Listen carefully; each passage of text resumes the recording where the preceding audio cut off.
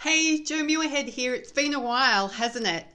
Firstly, I wanted to say a massive thank you to all of you who have been so incredibly supportive of me as I've gone through my cancer journey. Not all the way out the other side yet, but I am starting to feel better, a little bit better every week. And I can tell you, it was so wonderful to receive the news that there's no evidence of disease, which means I'm cancer-free, and I can start to rebuild my wellness and my health, thanks cancer treatment. And I've had this opportunity over the last 12 months to watch and observe, look at the behaviours of health professionals, look at the behaviours of consumers of health professional services. And I'm now at a point where I want to make sure that I'm actually adding value. There is so much noise. Have you noticed how much noise there is?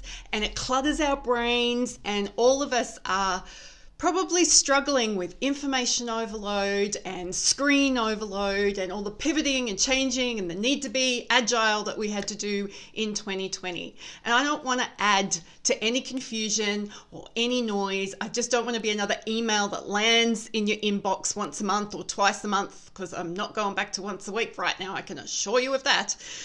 So my whole purpose in wanting to support health professionals, particularly health professionals in private practice, whether you're the owner of the practice or you just work in private practice, is that I genuinely believe that private practice is how we are going to see the changes that we all desperately say that we want in healthcare.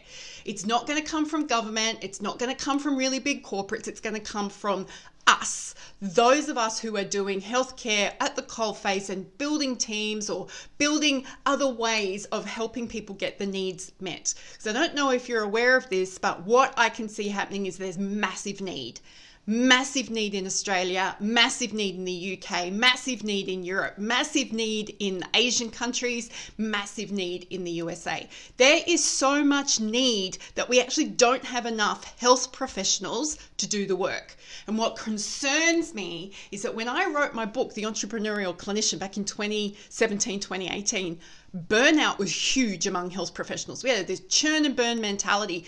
We can't keep doing it. We've got less options now.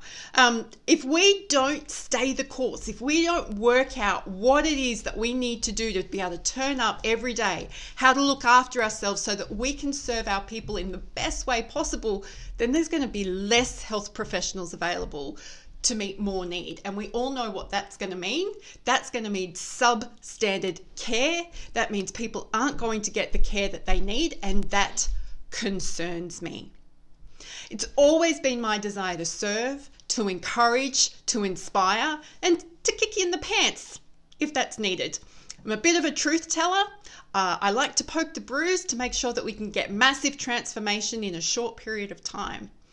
So I'm curious to know, for those of you who take the time to watch this video and respond to my email or this social media post, how can I help?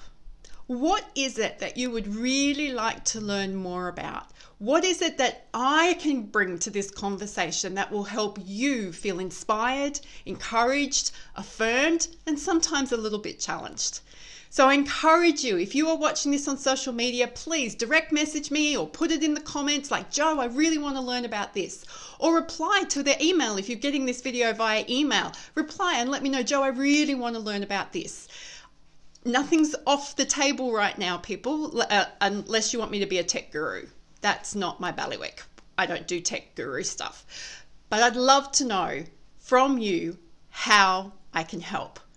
Really looking forward to seeing the responses and really looking forward to becoming more and more engaged with this work as my health improves. Go be your awesome self.